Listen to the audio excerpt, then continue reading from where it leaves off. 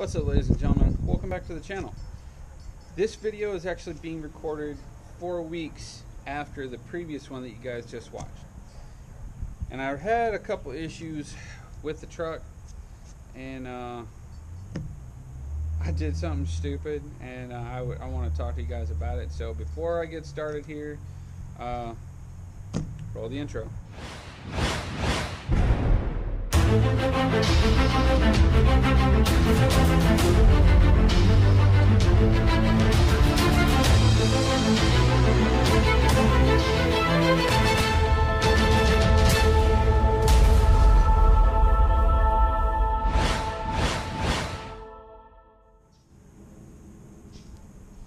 That's right, ladies and gentlemen. I have run into a small issue, but now I got my truck back. The truck's running, and what do I have? A story to tell y'all. But before I tell you guys the story, please take a second before anything gets started and hit that subscribe button down below. Don't worry, it's not gonna hurt. It's free. And if you want to, you can hit that thumbs up for liking the video when you're done. Just do it! Let me go ahead and get into what happened with the truck, why I was fighting with it, and where I left off. So basically what ended up happening was, upon the installation of the fuel pump, I seemed to have run into a problem. I mean, there was zero fuel pressure whatsoever. I wasn't getting any fuel pressure after the installation. Alright, so what you guys see before you is the box that houses the new fuel pump for my model truck. Now, what you'll notice up here, this is a quick direct drop-in for my truck, and you'll have multiple ports and stuff. You also have the electrical over here. Now, I made a mistake, and I'm going to admit it. I made a mistake, and I didn't realize that I did. I rushed things, and I didn't look closely at everything before I installed the pump. I also rushed trying to get the truck fixed and trying to find the quickest fix, which is why I had my truck towed the very next day after the previous video back to the shop where they installed the motor on my truck.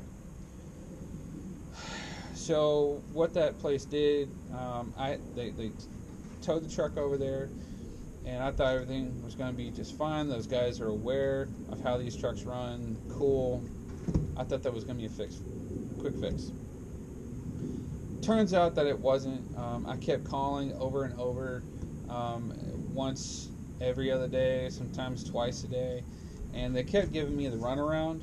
They're saying, you know, okay, I got somebody out there, you know, poking and prodding on it, trying to figure out what's going on with it. All right, that's fine. At least somebody's looking at it.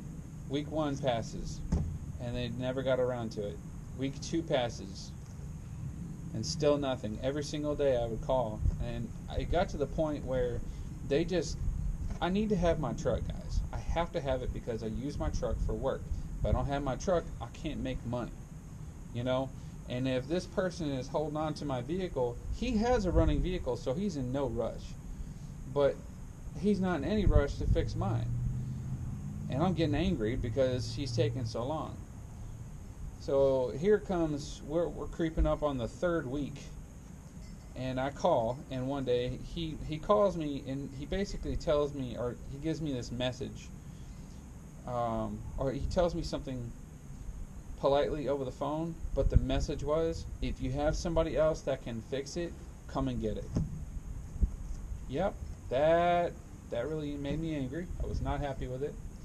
So I hung up. I called Humble Towing. I had Humble Towing pick up my truck from over there and bring it back to my job where the truck came from, and drop it off. So what I'm about to show you guys in this box, I want you guys to pay attention to it and learn from my mistake, especially trying to rush things and thinking that paying for something will solve the problem when thinking a problem through will solve it. Follow me. Alright, so in here is the pump that came out of the truck. This is original from the factory. Alright, this is the top. I don't know if you guys can see, you probably can't. Let's put you guys up here so you can. There we go. Whoa. Alright. That'll work. Alright, so this is the top of the pump itself. And what I made a mistake. Alright, pump came out of the truck like so. I picked up the one from this box and I dropped it in the tank. And then I took the hose. This isn't the one that was in the truck, but this is a gas line. I plugged it up, so I thought, to this location right here, which it fits like so. Alright, just follow me. Well, I made a mistake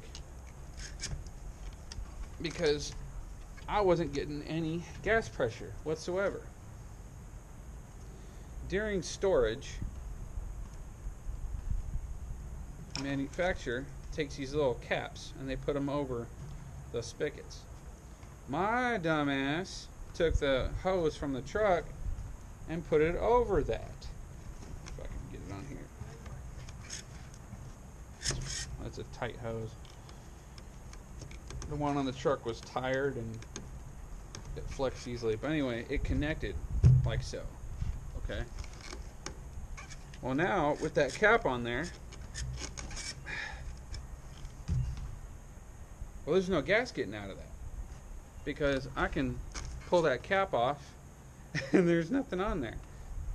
So the fuel was pushing against this, eventually popped this off of here, and now gas is spilling over the gas tank. And now I got a gas leak. So when we brought the truck back, I actually had my truck fixed, or I fixed the problem, in about 5 minutes. I looked underneath and I saw that, and I was thinking to myself, that ain't supposed to be like that. So my dumb ass pulled this off.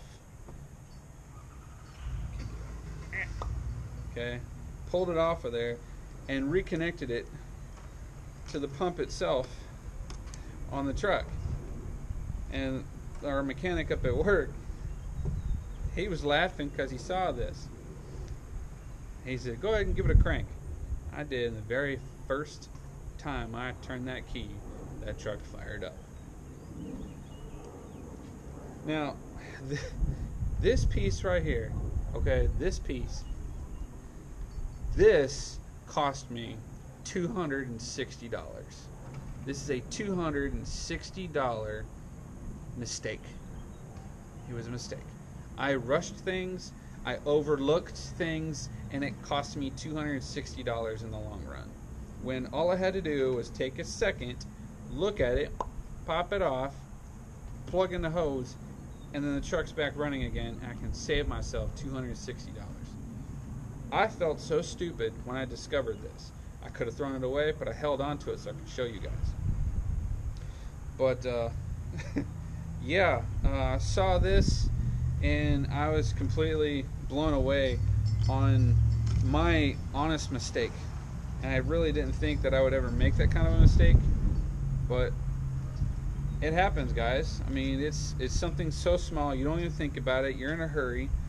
Whenever you're doing something important on your vehicle, don't rush it, because when you do, it could cost you money. I'm trying to save you guys any future headaches, but it doesn't matter what vehicle you work on, what project you're working on, take your time on it. Follow it through, do it step by step, and pay attention to detail, or it's gonna bite you in the ass later.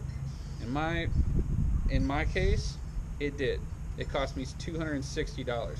I could be using $260 on tickets to go to the drag races this upcoming weekend, but I just don't have the time for it right now, and I really don't have the money to spend on tickets to go out there. I'd like to do it, but it's the NHRA Nationals, Top Fuel. Love to see it. I love that stuff. But anyway, that was the issue for the truck. That's why it didn't start. I want to let you guys know about this. if you guys happen to learn anything from my mistake on this, please don't forget to like, share, comment, and subscribe down at the bottom of the video. Leave a comment. Tell me what you thought about this. Even though this was a dumb mistake on my part, I couldn't believe I made that mistake. I told Mauricio up at work when I showed him this, and he started laughing. He says, "Don't worry, I'm not gonna tell anyone." I said, "Bullshit, dude, you're gonna tell everyone." He said, "Yeah, you're right, I'm gonna tell everyone." So until the next video, ladies and gentlemen, I hope you guys really enjoyed this one as much as I had making it and sharing this little story. Make sure you also hit that notification bell up there in the top right hand corner of your screen. And as always, I'll catch you in the next video, and y'all take it easy. See you later.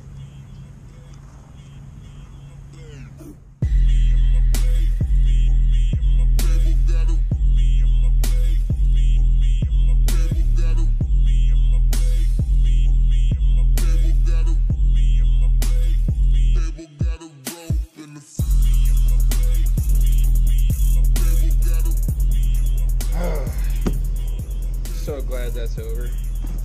I don't need this piece of shit anymore.